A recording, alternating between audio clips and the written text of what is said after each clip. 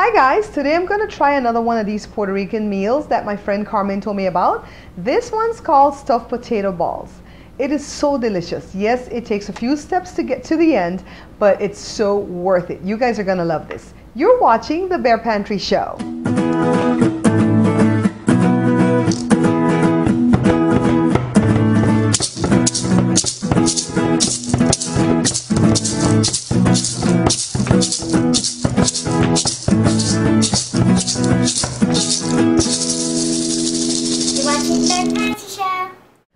Alright guys, so you're going to need some pretty huge potatoes, kind of like this size right here.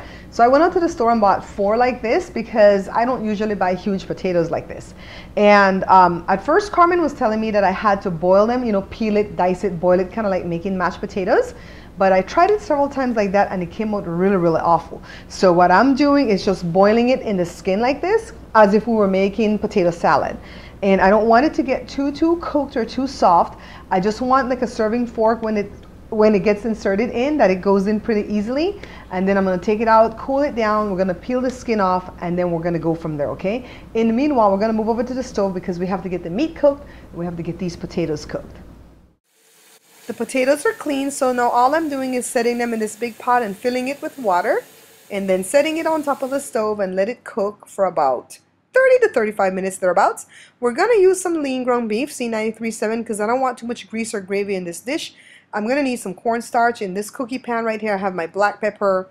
We're going to need salt, of course, and chili powder, and an 8-ounce can of tomato sauce. And this is what I usually put when I make my ground beef for anything that I'm going to do, okay? But you can put other spices that you like.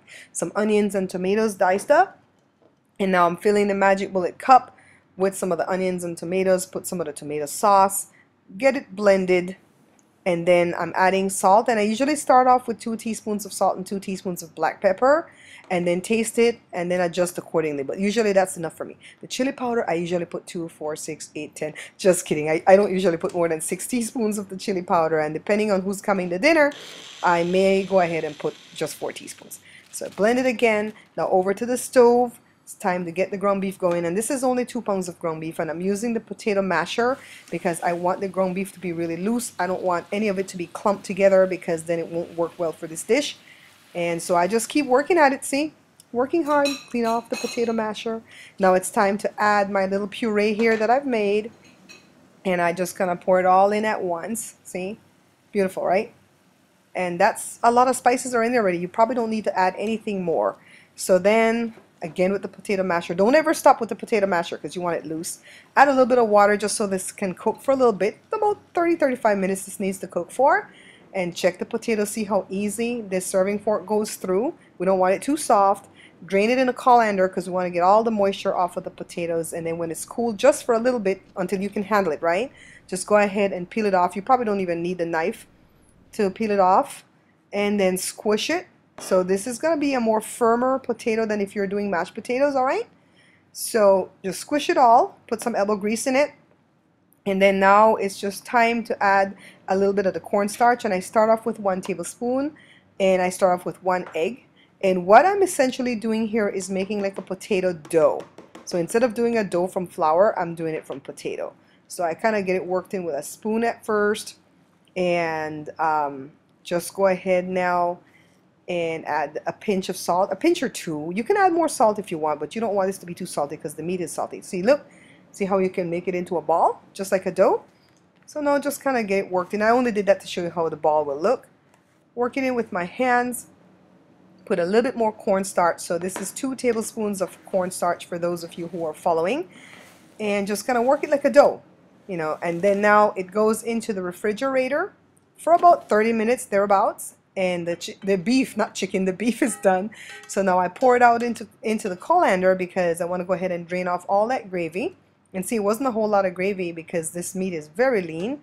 And I've switched to the leaner meats now too because Jory's having a lot of issues with the greasier ones. Now the potato is ready. In this blue plate I have some cornstarch, and you want to make a huge ball and then flatten it in the palm of your hand. And then you go ahead and add some meat, and just add enough that you can fold it over really well. Take your time with it, okay? Don't rush. And then now I roll it in the cornstarch, and I've discovered I don't like the feel of cornstarch. It feels too smooth on my fingers. I can't wait to be done with this. So then here comes another one.